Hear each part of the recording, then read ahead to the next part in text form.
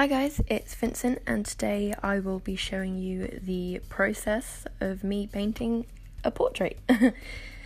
As I've said in previous videos, I don't really draw people, but over the past month or so I have been practicing basically non-stop all the time of just sketching and drawing people just all the time, trying very hard to be able to do it. I mean, for the longest time I haven't been able to, and I want to, so I've been forcing myself to learn, and I don't think this one turned out too bad. There is definitely things wrong with it, but in comparison to what I was producing even just a few weeks ago, this is miles better, so I can definitely see improvement in myself, which I'm very happy with. So for this I'm just using watercolour paint. This is the Winsor & Newton Cropman palette, although this isn't watercolour paper, this is just mixed media paper. I can't remember the brand of it, but yeah, it's just some cheap, relatively thick paper. I don't like wasting my expensive papers on something that is just a practice. I didn't know how this was going to turn out, so I didn't want to use the paper that I really like. So yeah. Like usual, just starting out with the big main portions of it. So the skin and the hair, obviously. I actually really enjoyed doing the hair on this one. I'm not sure why. Like at first when I was doing it I was getting quite annoyed, but as I started doing it, almost like doing it with the strands, I thought it started to look a lot better. I think this portrait was kind of based off of myself. This is almost a self-portrait, but not quite. I just feel more comfortable when I'm drawing myself, because if I mess it up then I feel totally fine. I don't mind if I make myself look weird, but as soon as I'm drawing somebody else I feel really guilty if it doesn't look right.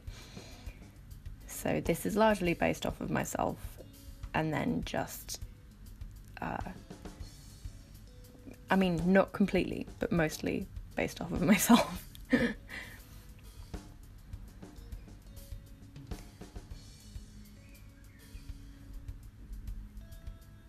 Putting the base layers onto all of the smaller areas now.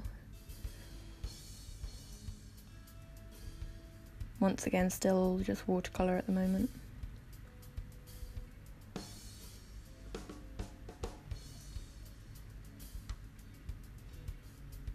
Let me know what you think of this different angle, by the way, because so far all I've been doing is shooting from above, obviously, apart from when I do drawing on location, but if you like the more interesting angles, please let me know. If not, I will just stick to doing bird's eye view, but I thought I'd try out using a different angle.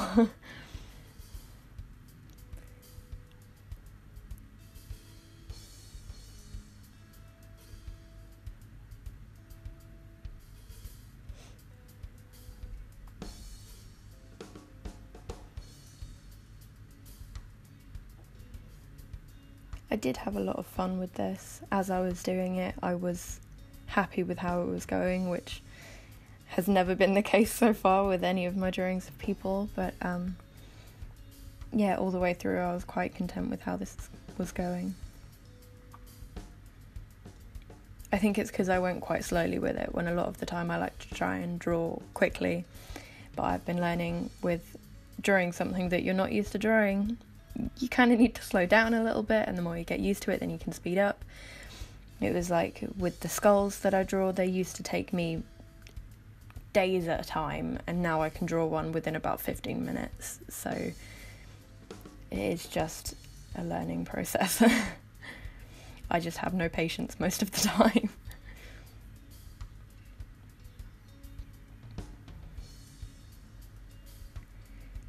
This is now just adding little bits of shading all over and some blush and just more colours so it's not completely flat all over.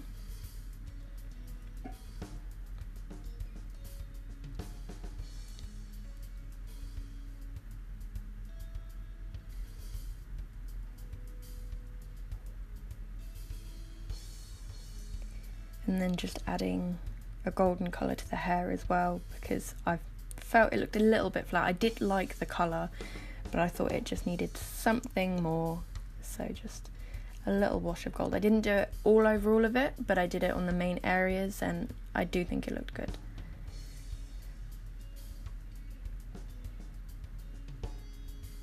Then just more colour to the eyes. When I did this, I managed to make the eyes bigger than they were, which I wasn't intending to, but it's fine. And then once that had dried, I went in with the Faber-Castell Polychromos pencils and just added even more shading and more texture to it. I've never really mixed certain things that I use when I'm doing a drawing. I tend to just stick to one type of thing. I mean, I'll have it usually with a fine liner, so I do colour pencil with fine liner or watercolour with fine liner. Other than that, I never really combined more, and that is something that I want to do, and that is something that my tutors at university have suggested to me, so I wanted to start trying it, so here I am trying it. And I did really enjoy it. I do think it worked well. It definitely added more interest, so I will definitely be doing that more often. I'm sorry that I didn't move my lamp to the other side whilst I was doing this. I wasn't properly paying attention to what I was doing, because by this point it was quite late in the night and I had been drawing for hours, and I should have moved my lamp. I usually do, but I just wasn't thinking, so now you can just have a shadow all over the page. I'm sorry.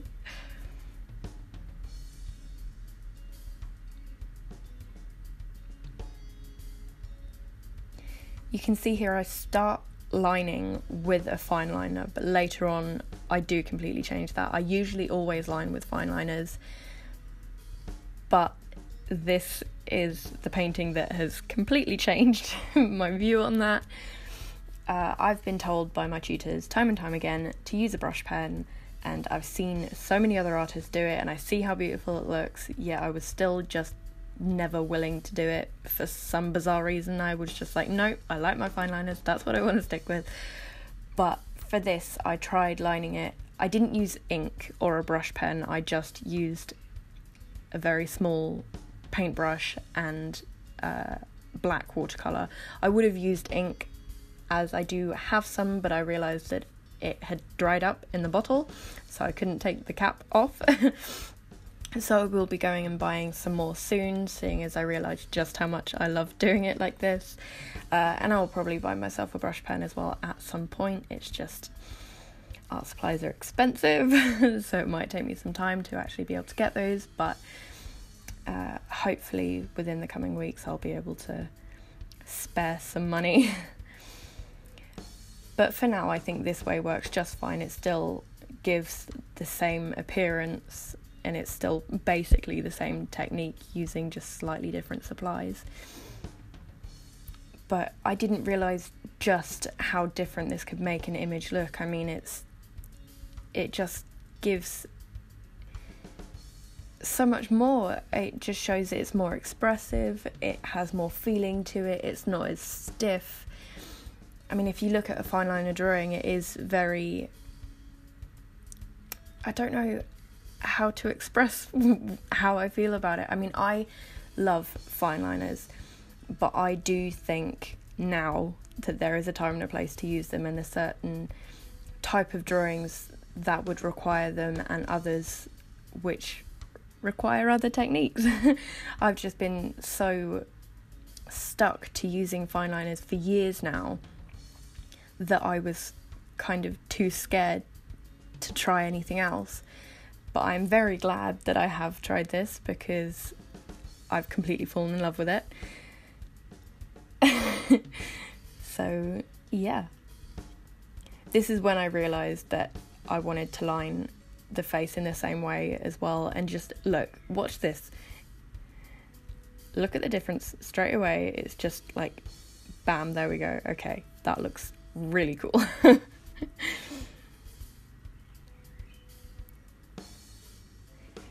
And I apologise for the amount that you will see my head in this video. It was very late at night. I wasn't paying attention. I just wanted to get this finished because I was so excited about it, and I was leaning too far forward and not realising. So you will just get to see the top of my head a whole bunch.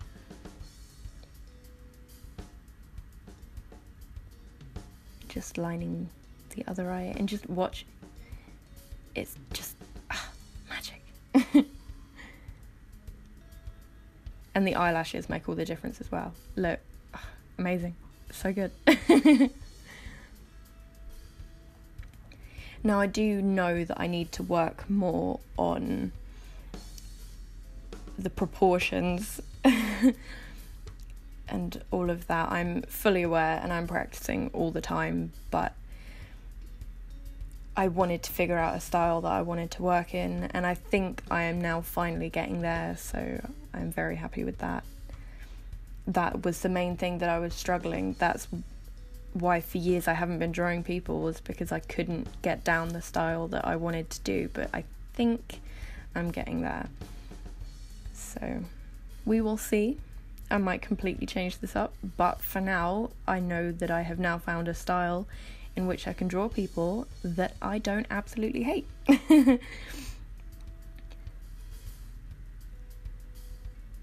But yeah, I will keep practicing, I will keep drawing people all the time, and hopefully I will just keep improving.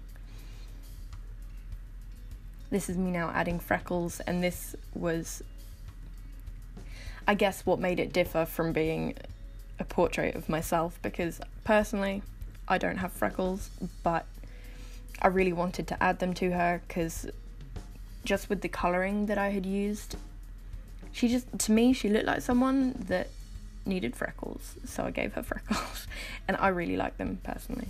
So I do wish that I had freckles, but naturally I don't. I have a couple here and there, but like nowhere near as much as I would like to have them. So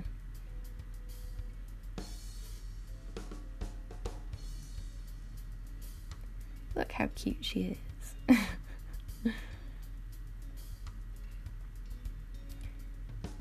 Then just using a white gel liner to add a little bit more depth, make her look all glossy and shiny. With the skin tone that I used, this barely showed up, but it showed up on her lips and on her eyes, so it is cool.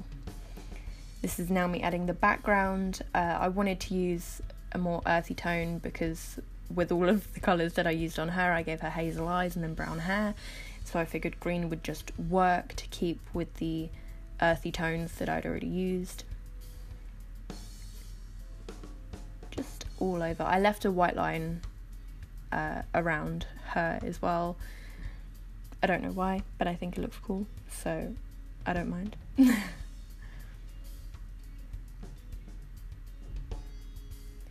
then once that had dried, I went in once again with the Faber-Castell polychromic pencils and just drew a whole bunch of leafy things. Once again, going with the whole nature theme. I can't remember exactly what colours I used for this, but it was like a real olivey kind of green and brown, I think. I can't tell properly from looking at this footage, but I'm pretty sure that's what I used. So yeah, just spacing it all around. Really simple leaves, not really thinking too much about them.